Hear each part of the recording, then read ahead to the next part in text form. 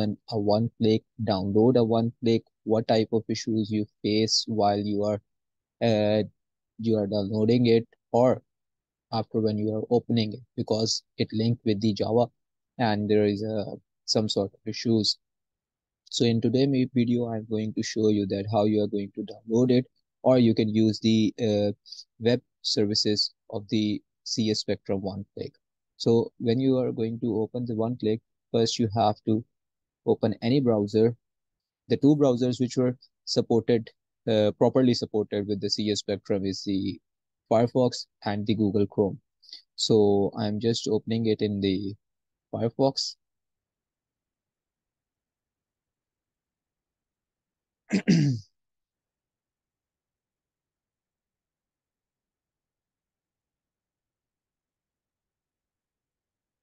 In the text bar, you have to write the IP address of the machine where you have deployed the CS Spectrum OneClick. Now you see there is a login credentials they were asking for. So you have to write the credentials. Oh, sorry.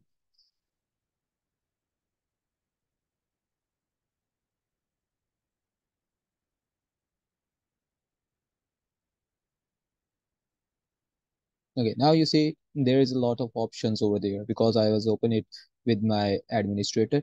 As you see, there is an option where my mouse is, it's install JRE. When I click on it, it gave me some details. Now you see it was showing me that you can download the Java runtime environment version 8 update 292. So let's check it out that this is supported or not. This is the first step when you are running a OneClick. So click on the administration tab, and when you open it, you saw a lot of options over there. In this option, first go to the OneClick client. As you see, the only version which was supported over there is this one. If you need to add, modify, or remove any of the Java version, you have to add it over there, that this is the parent version, then the base version, and then add the sub versions. And you can also allow the new versions as well, but it was not recommended by CA2 or a Broadcom to enable this option, because as you all knew that the current version of Java is Java 10, but we are working with the Java 8. So there is a big gap and a difference between these. So I am not allowing you, or I am not giving you advice to do such things. So you can add the old features and the old versions as well. So here you can add the Java compatibility. First, check the compatibility of the versions and you can add these. Then you can check, get back to where we are at the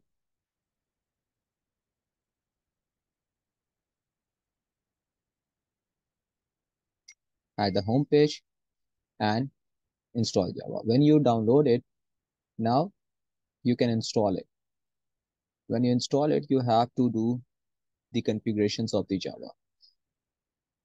Do not run the new method which CA was recommended right now. There's a lot of bugs in this new method. So you just have to go with this same version, Java runtime environment version 8.902. Now, as you see, there are the Java control panels.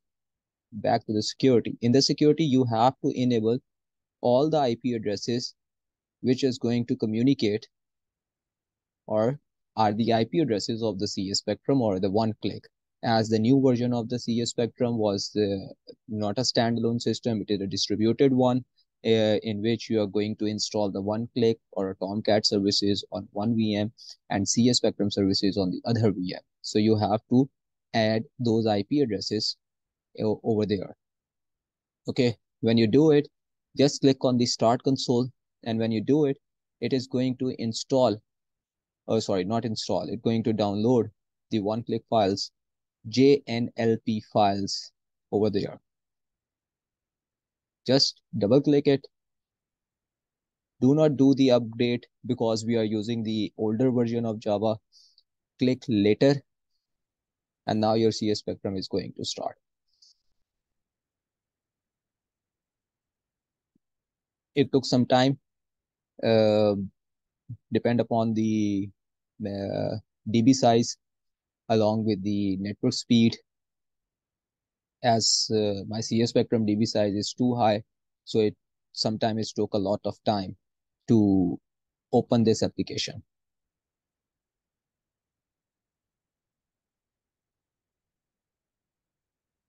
Then click on the run with the latest version.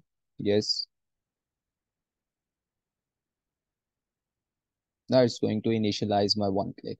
When it initialize it, you have to add the credentials and then click OK.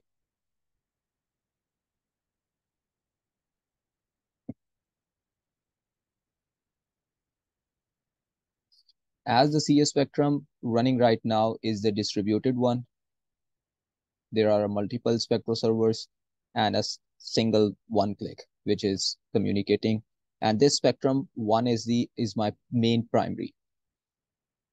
Okay.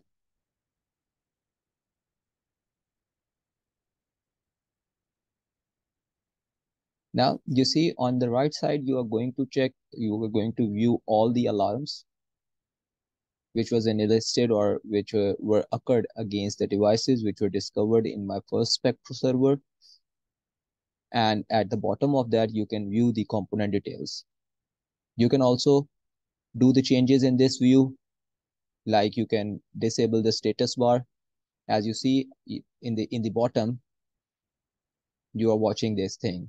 If I'm full screen, you are watching this thing that you are logged in as administrator at with this IP. You can change the password from there as well.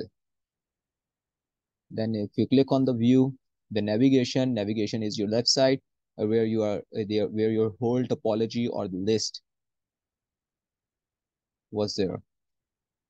Then there is a third option, which is content. Content is the part where you can view the list option, the alarms, client alarms, and all these. Let me show you. You see alarm topology of this container. These folders are called containers in the CA OneClick or CA Spectra. Then there is a list. This list is showing me the number of devices which will lie in this container. If I click on the main universe, you see it was showing me the all container names, just the container names. These are not the IP addresses. You see there are no IP addresses over there. So when I click on any of the container in which my devices were discovered, you can view it over there like this. Okay, and in the bottom of that, whenever I click on any of the device, it shows me the component detail of that device. That what are the general information, then CS spectrum configurations against this device, that on which port is going to communicate, what are the SSH ports, system OID. Then there is an option which is called threshold and watches. If you click on the threshold, you see is going to show you two options, CPU and memory. By default, they were enabled, but it's your choice. You can set any value you like for your CPU alarming and for the memory alarming. You can do it over there. But if I want to configure an alarm or I want to configure a different inload error discards against the port numbers or any port which was discovered again, which were there in this device, then how I'm going to do it? Let me open any of the device component, right click on that device and move to the component details. And when you do it, there is again an option which is threshold and watches, but it is going to show me the threshold and watches of this device. But I want to check it against the interfaces or the ports. Okay, so there is an option interfaces. Expand the tree, select any of the port, and then do the same method. Right click, component details. When you do the right click and the component details, it is going to show you these options. Just again, back to the threshold and watches. In the threshold, now you are going to see the components which will lie against the ports, not against the devices, because we don't want any information, or there is no method in the world who's going to give you the total utilization There's no device is going to send you such data in the SNMP. So you have to do it on the port, on the individual level. In the by default, they were all 0, but you can set it whichever count you like. But they were all in percentage, except this total packet rate. Okay, so you have to select the value in the percentage, not in the accurate value like the 100,000, 200,000. No, you are going to use like 45%, 75%, 80%, something like this. So you can set the thresholds of these components like the interface components or interface matrices over there. And now how you are going to check the events of any specific device. Events means that the log occur on that device. SNMP logs, these are basically the SNMP logs. They are not the sys logs, not the information logs.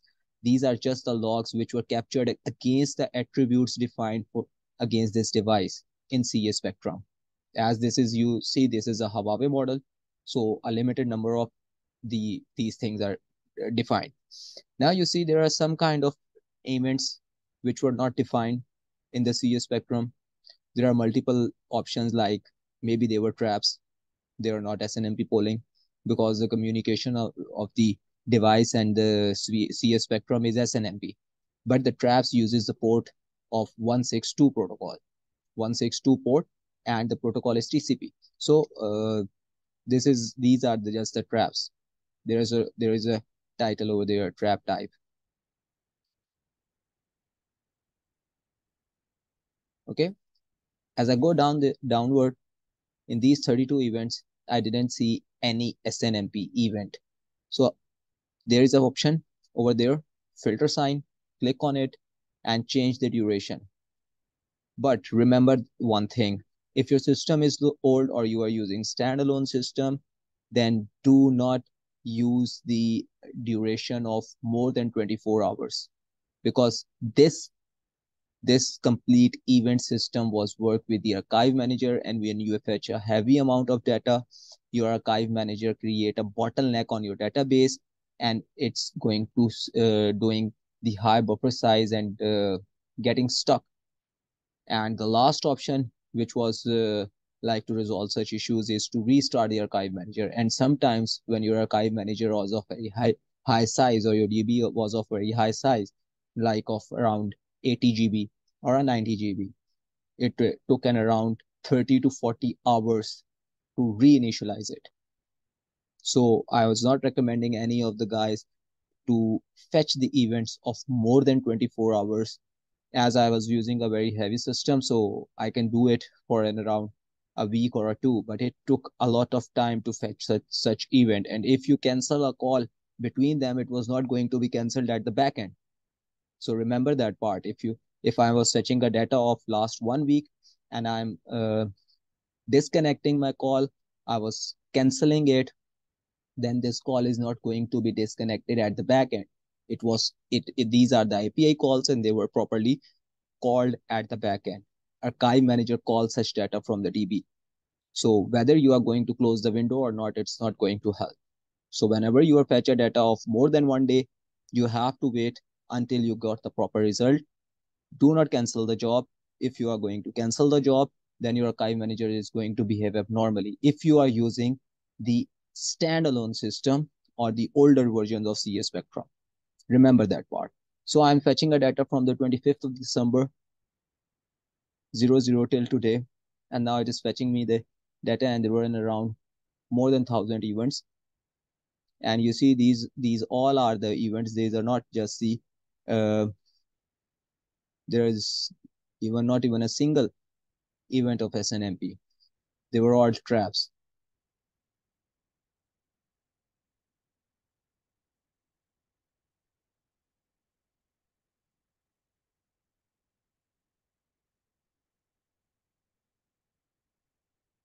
Yeah, these two are the traps. This trap is the network notification change alert. There's some guy who do the changes. Who did it?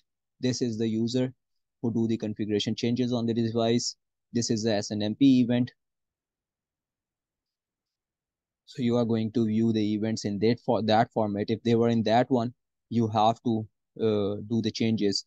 in your backend files like the alert map file, event disk file, and then you can convert this format, this unreadable format, into this readable format. Okay, so that's fine for today. Thanks for your watching this video, and hope you got something from this. In my next video, I'm going to tell you that how you are going to define or map the attributes, and then against that attribute, how you are going to define the watches. As I already defined a multiple watches for my optical power monitoring, as I'll show you some alarm. These are the alarms of the receivable power and the transmissible power. So these are all are the watches. As you see that the threshold of watch Huawei optical, these are mine defined by me. So in my next video, I'm going to show you that how you are going to define or map an attribute and define an alarm against that attribute. So let's see in the next video, and don't forget to share your feedback. Thank you.